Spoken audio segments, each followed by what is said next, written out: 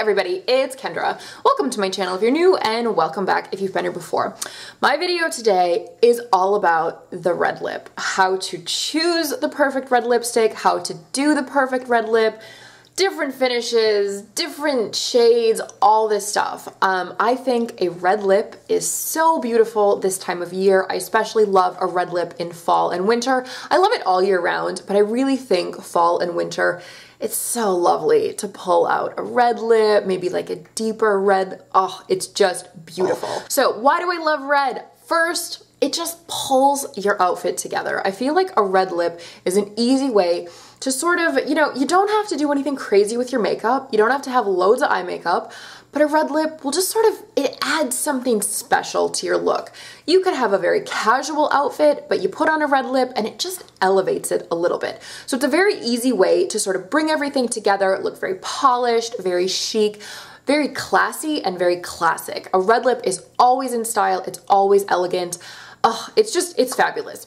Also, a red lip is an easy way to make your teeth appear a lot whiter. I feel like if I put on a really bold red lip or even pink, my teeth just immediately look so great. So I often get asked how to choose the right red lipstick. So, I had an idea about this, like with, color theory and undertones and all this, but I started checking it out online. I started researching this quite a bit. And you find so much conflicting advice, and it's really confusing, and there were a couple times I'm just like, okay, I'm going to bed, I can't deal with this anymore, because everybody has a different opinion. So I think, take their rules with a grain of salt. Choosing a red lipstick, there are certain theories, and I'm going to talk about color tones and stuff, but I think you just need to play. You need to experiment, you need to practice, and yes, you probably will buy a few red lipsticks that eventually you don't really love. It's going to take some time to find your perfect red lipstick. So with that said, let's get into this whole undertone thing. So first of all, you often hear about cool undertones and warm undertones. If you have a cool undertone, it means that your skin is much more pink. If you have a warm undertone, it means that your skin is much more yellow. I am much more yellow. I am absolutely a warm undertone. Okay, if you don't know what undertone you are, how do you figure it out? Two very simple ways. First, think about jewelry. Do you prefer to wear silver or gold jewelry? For me, I prefer to wear gold. I feel like gold, it makes me look healthier. Silver makes me look very, very washed out and just kind of dead. Silver jewelry works better on cool tone skins. Gold jewelry works better on warm tone skins. So that's why I look better in gold, because I am a warm tone skin. I have these yellow undertones. Also, another easy way to figure out what undertone you are, look at your wrists, okay? It's hard to see on camera. If you look at your wrists and you look at your veins, okay? If your veins appear blue, you're most likely cool. If your veins appear green, you're most likely warm. If you have kind of like an in-between, kind of a mixture, you're most likely neutral. So yes, you can be in between this too, and you could be neutral. If you look amazing in both gold and silver, you're most likely neutral. So for me, my veins look green, thus I am warm. I know I'm warm. Everything about me screams that I have a yellow undertone. Okay, so how does this whole undertone business relate to lipstick? Well, yes, friends, lipsticks are also designed to have different undertones. So you can get a cool undertone lipstick or a warm undertone lipstick or a neutral one. So yes, it can be very, very confusing. If your lipstick is cool toned, it is going to have more of like a pink or blue sort of tone. If it is a warm undertone lipstick, it's going to have more of like an orange or yellow sort of undertone. If it's in the middle, it's a little bit orange, it's a little bit pink. To me, the middle is sort of like a nice like cherry sort of apple red. So some examples I have of warm, you will definitely be able to see sort of like the orange undertone. First example, this is a classic warm red lipstick, NARS Heatwave. This stuff is definitely warm. Very, very orange and matte. I love that one. This one is by Bourjois. This is a Rouge Edition Velvet, and this is in the shade Hot Pepper. This is another matte, and this is very, very warm. This definitely is orangey. Then I have a Bourjois Shine Edition lipstick. This is number 21, Rouge Making Of. This is much more sheer. But you can see it definitely has a sort of orangey, like corally sort of business going on. Next, I have a lip color pen from Maquillage, and this is in their shade Clear Red. This is very, very bold and definitely has that oranginess to it. And then finally, I have this lip liner from NYX. This is the NYX lip liner, waterproof lip liner in Ruby, number 9 Ruby. So these definitely all look quite orange. All right, on the other side of the spectrum, let's talk about cool tone lipsticks. So first of all, I have another one of these Shine Edition lipsticks. This is in the shade 37 Raspberry Kiss. So raspberry, to me, anything raspberry is always going to have more of a cool tone to it. So you can see, compared to this is definitely much more blue, much more pink. Next, I have a Bite Beauty lipstick. This is one of their Luminous Creme lipsticks. This is in the shade Tannin. This is a deeper tone, but this one definitely has a bit more blue in it. Next, I have a lip liner by NYX. This is Plush Red. This is number SPL 813 Plush Red. And this is called red, but to me, this looks super, super pink. And also, I don't actually have the tube of this. I have depotted it, but it is the shade, it's Chanel Rouge Hydrabase number 81 Marilyn. That one right there. So you see, if we compare these, they definitely look different. These look much more orange. These look much more pinky, sort of blue. And then in the middle, if we want to do some neutral ones, here we have some classic sort of cherry reds. So the lipstick I'm actually wearing that I'm going to show you in a demo in a second, this is by the brand Innisfree. This is number 10 in their Eco Real Color lipstick. So this just sort of has a nice blend. It's just sort of a nice classic kind of red. Also, we have NARS Jungle Red. This one is kind of on the neutral side. It could sort of go into warm territory, but I feel like that would be a good one for most skin tones. Next, we have the NYX Butter Lipstick in the shade Mary Jane's. And then also this is another Bite lipstick, and this is Poppy. This is one of their two-sided guys.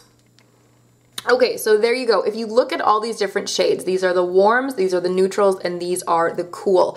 If you compare the cools to the neutrals, there's not a huge difference. And if you compare the warms to the neutrals, not a huge difference again. That's because the neutrals have a nice blend of both, you know, warm and cool undertones. Okay, so now that I got you super confused, let's talk about finish. You know, it's hard enough choosing the correct color, but then you've also got to figure out, you know, do you want a glossy finish lip? Do you want a matte lip? Do you want a dewy lip?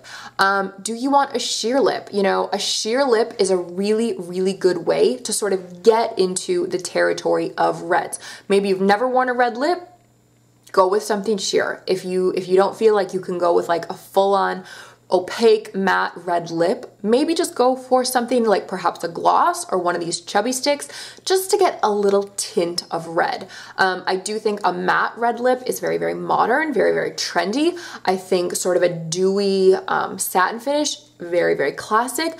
And I think a glossy red lip, you know, throw on some lip gloss over a lipstick or use a red gloss. I feel like that is very, very va-va-voom, very, very glam. So now I'm gonna show you a super, super quick application of how to do a classic red lip, kind of with a satiny finish, and then also how to turn that into a matte red lip. Okay, for my demo, I'm going to be using a lip liner and a lipstick. So when I do a perfect red lip, I always like to use a lip liner. I like to use a lip liner for a couple reasons. First, it creates the perfect shape. Our lips are not often twins, you know, like the top and the bottom lip are not twins. From the right and left sides, they're not twins.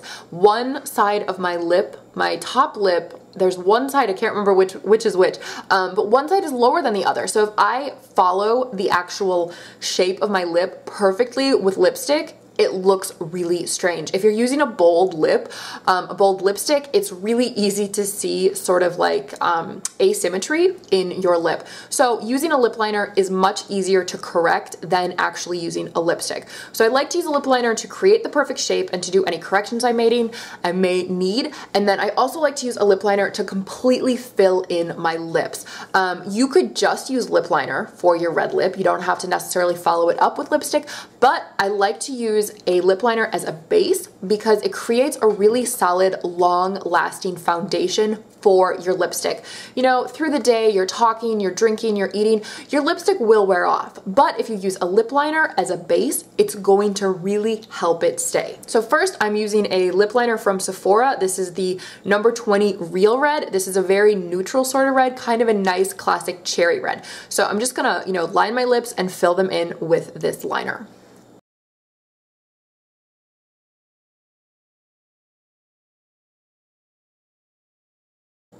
Okay, so this is what I was talking about. If you look at this side, if you look at my right side of my top lip, it's definitely lower than my left. So the shape is a little bit different. So this is where I want to correct and make them look much more symmetrical.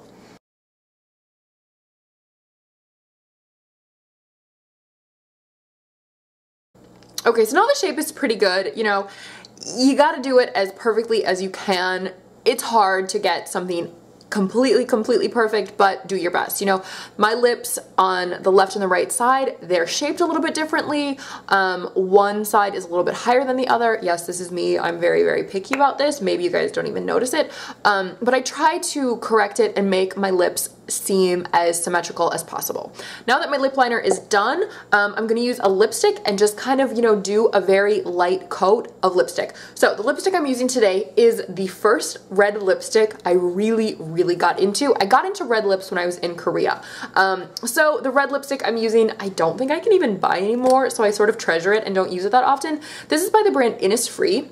And this is their Eco Real Color Lipstick, and this is in shade number 10, and this is a really classic sort of satin finish cherry red. It is so beautiful. So I can use a lip brush to apply this, or I can do it straight from the bullet. I'm just gonna do it with a lip brush here quickly. So this is just adding, it's just kind of filling everything in. You know, I did a really good job filling in my lips with the pencil, with the lip liner, but this is just gonna add, this is just sort of gonna fill in all the little cracks and crevices and just make everything so lush and full.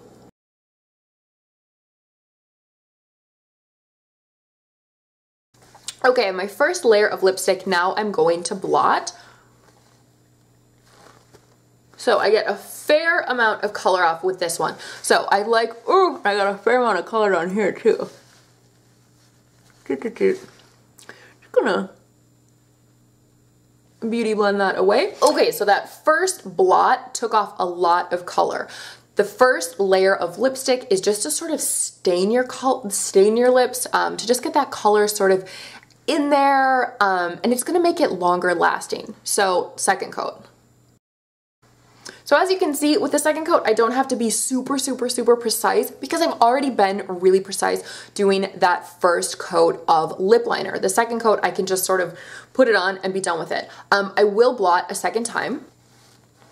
Very lightly, I get a little bit of lipstick off. So now my lip's good to go. If I wanted to leave it sort of this dewy finish, I would just be done right now. One thing you will want to do is take a finger, put it in your mouth, and, you know, get any lipstick that's too far into your mouth, get that off because you don't want red lipstick all over your teeth. So we got a little bit down there, good to go. My teeth should stay clean for the rest of the day. If I don't want to keep this sort of satiny dewy finish, I can change it to matte. Let's say that my Innisfree lipstick is the only lipstick I have, but unfortunately it does have a satin finish. But you know what? Matte red lips are really trendy nowadays. So I can easily turn this red lip matte. So I would do the same thing, you know, line my lips, do a layer, blot, do another layer. But then when I am going to blot, I would probably blot a second time, but then I'm going to take some translucent powder and a powder brush and 1 ply of tissue. So I've taken like a 3-ply tissue, I think this was, and I peeled off 1 ply of it. So I'm going, oh my goodness, powder drama here. So I'm gonna take some translucent powder on my brush and I'm going to hold up the tissue and then hold up the tissue over my lips and sort of powder through the tissue. Some powder will get through the tissue and it will mattify my lips. And even if you want, you can sort of just take a little bit of powder and just directly powder your lips as well if it's not as matte as you would like. Et voila. So that is a simple way to mattify your lipstick. And clearly my shirt has been mattified as well. Oops. Now, another thing to remember with a red lip. Red lips are very, very bold. So you might notice that the rest of your face sort of seems a bit ugh. So you might need to add a little bit more blush or bronzer or contour or something. So I feel like right now my face, it looks pretty good, but I am gonna add a little bit of blush to just add, just kind of brighten up the rest of my complexion. The red lips are really, really bold, and they can sort of make the rest of your face look a little bit pale. And as always, whenever I use any sort of lipstick, like a bold lipstick, I always love to put some highlighter on my Cupid's bow to just make everything so much more sexy and glam.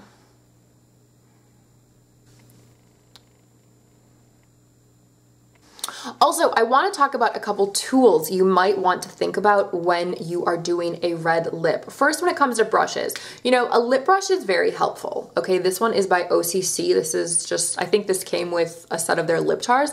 This is very helpful. It can really help getting into the smaller areas. Another brush that is very helpful for doing lips is an angled eyeliner brush.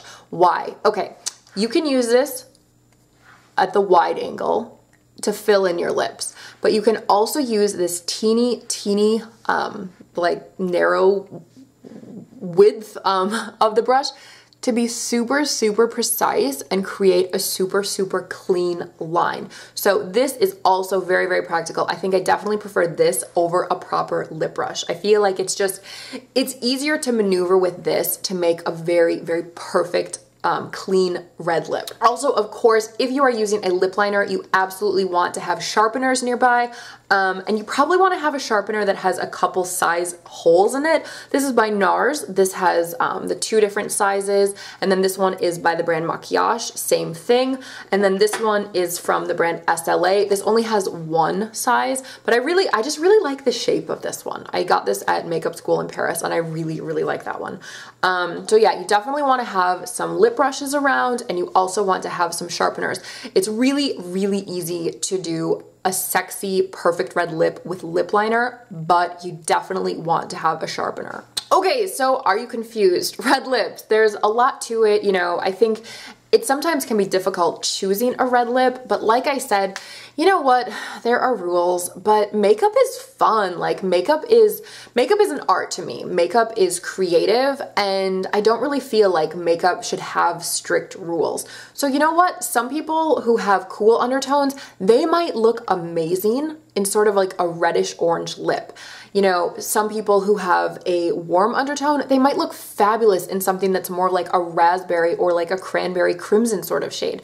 So yeah, the whole color theory exists, and I get where they're coming from, but I don't want you to think that you can't use, you know, like a lipstick of the opposite undertone that you are. You know what? Break some rules, figure out what you like, play around. Also, I think another good way to sort of figure out a red lip that you like, go into Sephora or go into a beauty store and just check out their lipsticks, and just don't even think about your undertone, but what shade are you drawn to? Because I feel like the shades that you're just initially drawn to, the shades that really suck you in, those are probably going to be a good match. I remember when I was in Makeup Forever in Paris looking for pink, and there I found my shade number 36, Rouge Artist Intense. That is my absolute favorite pink, but it tends to be more on the blue side. It's definitely more of a cool toned pink, but I love it. It's fun. It makes my lips pop. It's really, really fabulous. So I have a warm undertone for my skin, but this lipstick is more cool tone, but I absolutely love it. So that's a perfect example. Rules, yeah, they're there, but they're also meant to be broken. So anyway, I hope you found this helpful. I love, love, love a red lip. I think it is so beautiful. It's so classy. It's so chic, especially when it's done well. I feel like a red lip, you have to take the extra few minutes to really, really make it look perfect, but it is absolutely worth it. I feel like a red lip is an instant confidence booster. It's so chic. It's so polished. I love it. Anyway, I would love to know what your favorite reds are. What are your favorite red lipsticks, lip liners, all this stuff? And do you have any sort of cool, funky red lip or pink pink lip or bold lip tips and tricks. What do you like to do to get your perfect red lip? So thank you so much for watching. Like, comment, subscribe, and I will see you in my next video. Bye!